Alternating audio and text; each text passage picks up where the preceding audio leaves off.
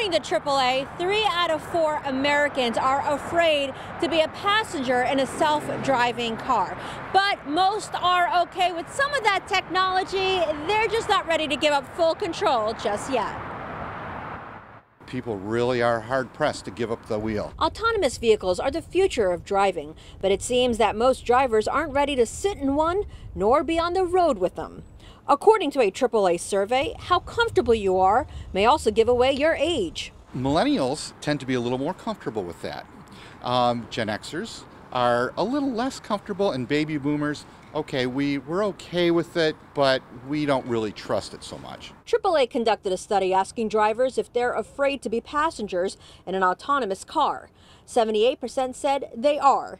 The self-driving cars are meant to prevent human errors like rear-end crashes or driving off the road. With the technology available today, that would take care of those two types of crashes. But with the safer technology, only 10% said they would feel safer on the road with other autonomous cars. We asked this question on Facebook. Stephanie Curtis said, yes, would feel safer with the machine driving than half the people on the road these days. At least the machine can't text and drive. Darlene White disagrees. You would not find me near one, let alone in one. If I don't drive, I don't go.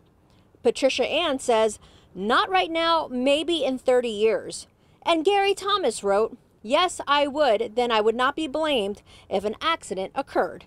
Which brings up a good point. Who is responsible? Is it the owner of the vehicle? Is it the passenger of the vehicle? Is it the software developer who wrote the code for the algorithms?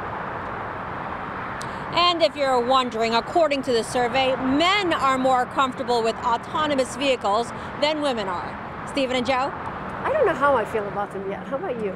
Well, you know, the thing to keep in mind is it's a good point. You know, you get in a cab with a driver you don't know, or a bus with a driver you don't know, or an airplane with a pilot you don't know. True. So